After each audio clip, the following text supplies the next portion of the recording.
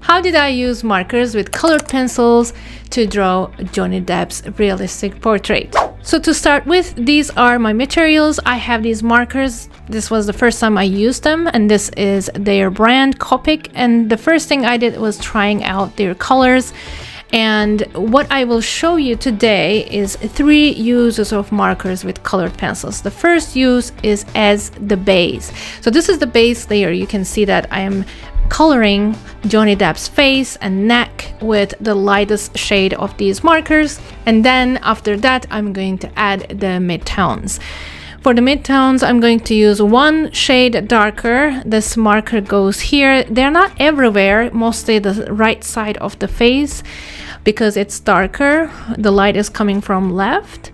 And the darkest part is this dark brown that I'm going to use. It's mostly like burnt sienna, but really it doesn't matter because I'm going to go over it with my colored pencils. I'm doing these eyes also with this darkest shade because he has dark brown eyes.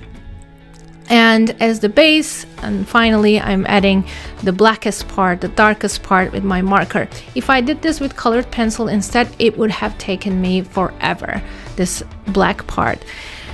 So what do I mean by base? So if you use the markers as the base, then it is easier to layer on them with your colored pencils without leaving any white spots. Because when the white of the paper shows, then it doesn't really look realistic. It doesn't look smooth. As you can see, it's very easy to layer because since marker is alcohol based, it doesn't fill up the tooth of the paper. That's why we have more space for the pigment of our colored pencils. This means I can do many layers without, having any issues of layering. And don't worry if you go a little bit like dark in terms of midtones with your markers by mistake, because if it's the shadow area, we can always go over it with a colored pencil like white or buff titanium so that it looks 1 or 2 grades lighter. So you can do that for sure. But in order to make sure, I highly recommend you to try on a different piece of paper first. Do the markers first and then add the colored pencils on them and see what it looks like. Here on the lips, I did the same thing. I added this very, I would say, peachy color on the lips, and afterwards I added all the pinks, reds, and even whites afterwards for the lips.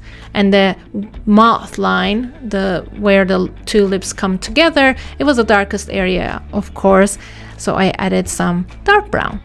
The second use of markers here in my drawing in realistic portraits is the blender. So in order to use it as a blender, what I did is I just laid down all the colors in the hair. I have raw umber, I have this, ochre color, and I have sepia. After I finish, for the very first layer only, I'm going to go over them with my lightest shade of marker, almost white. It's like very, I would say like it's cream color.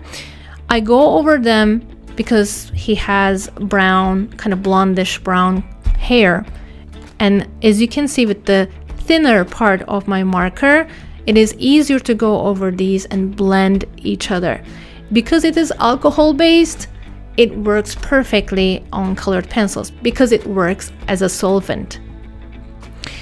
After I blend with a marker, I go over and do the second and third layers. I wouldn't apply the marker for the last layer because what I do is I add some, flying hair or some additional hair with my X-Acto knife, and it is hard to remove that layer with your X-Acto knife. In order to remove pigment, you need to have pigment in the first place. So that's why it's important to use the marker only in the first layer. And the third use of the markers is just to do the simple solid colors, like just to color it without even any colored pencil on it. Not a base or not a glaze, but it is just as itself, such as right here in the black part of the hat. I didn't even go in with my colored pencils at all. I just used my black marker. I use the same black marker for the blackest part of the eye, the pupils, You don't see it here, but I did. And also the roots of the hair, where the hair is coming out of that hat. You can see that it's really dark there. I did that with my marker as well. So you can use markers just like that in 3 ways, in 3 different ways in your realistic portraits. I wanted to show you the hair one more time. I'm doing exact same steps on the right side as well. And now I'm going to blend them and you will see the difference. That's amazing. It blew my mind how well it worked, honestly. And don't forget, if you're dealing with colored pencils, in order to erase, I think the best options you have are either electric eraser or your eraser pencil. Or pencil eraser. I don't know what you call it. Stick eraser. There you go.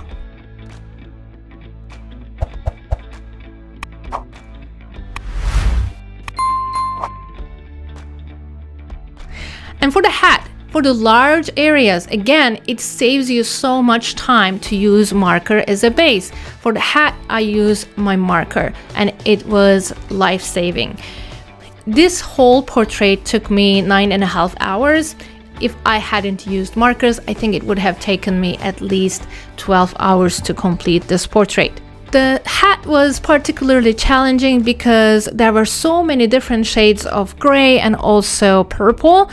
And I had the advantage because I was using waxed base Caran d'Ache luminance pencils, which are easier to burnish. Once you burnish, I feel like it's easier to finish larger areas.